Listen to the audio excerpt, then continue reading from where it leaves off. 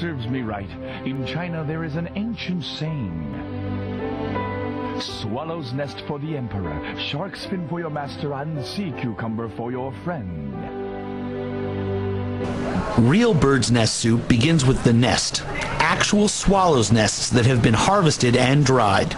Note that we didn't say cleaned.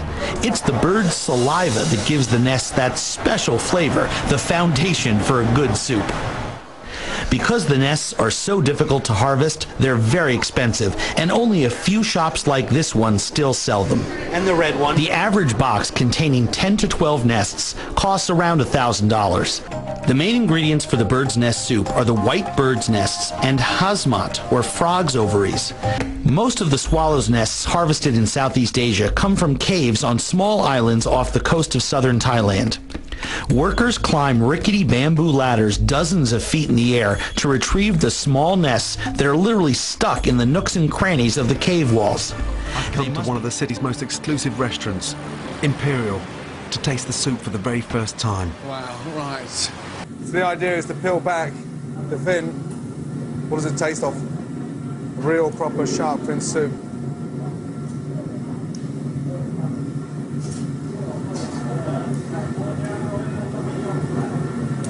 I mean, it's really bizarre. I mean, really bizarre. Because it actually tastes of nothing. Almost like sort of plain glass noodles. Why do you enjoy eating shark fin soup? Does it ever concern you the amount of sharks that we use and abuse in terms of the depleted stocks? Never. We'll never understand about that, yeah. Never know.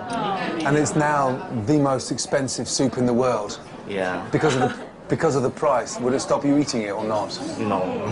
We still eat that. Not very often, but sometimes, yeah.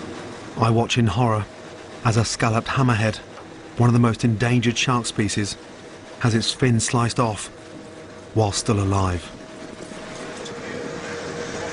The oceans are home to some breathtakingly beautiful sights.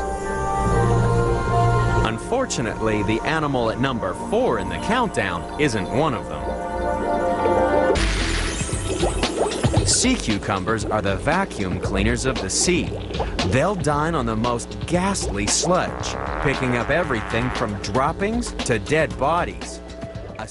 So remember, when entertaining guests, swallow's nest for the emperor, shark's fin for your master, and sea cucumber for your friend.